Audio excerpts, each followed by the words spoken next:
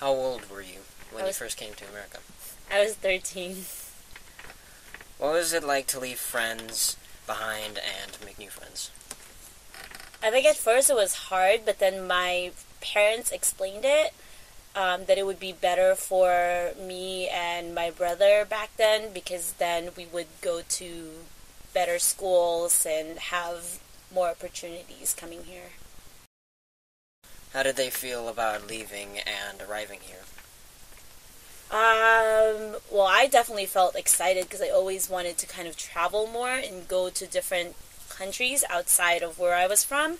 But I think it was definitely sad to be leaving my family's back in the Philippines. What was the hardest part of the migration?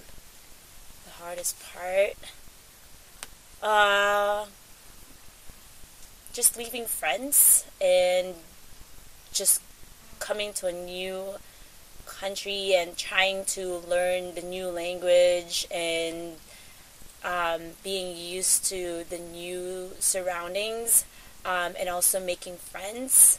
But for my parents, I think the hardest part would be that it took so long for our papers to get processed. It was like more than 5 years that my parents definitely waited because my dad already was here since I was 7 years old. So, like, I wasn't able to spend that much time with him, and we were like separated for that long, and I wasn't able to come. We weren't able to come here until I was 13, so that took a long time. How did you adapt to your new environment? How did I adapt?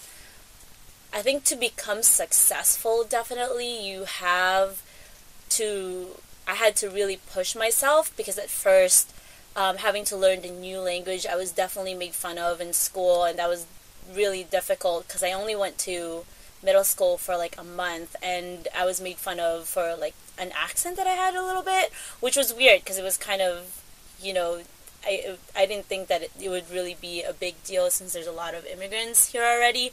But that kind of also pushed me to do better in school because I've always done really well in school even when I was in the Philippines. So coming here, that was like a challenge, but at the same time, it was a really great challenge to have because I know that I can do it, and I think I did.